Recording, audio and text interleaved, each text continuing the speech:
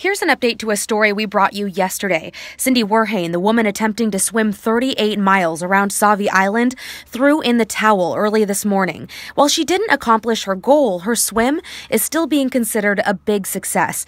She swam roughly 30 miles over the course of more than 20 hours.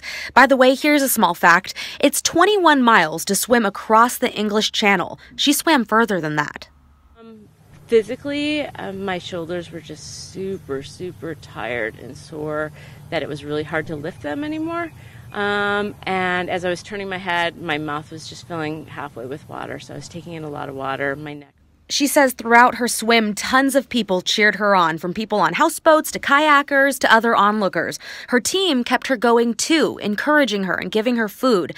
And when I say food, she ate stuff like pumpkin pie filling and pudding in squeeze bottles, beef sticks, and even had some chai tea while she treaded water.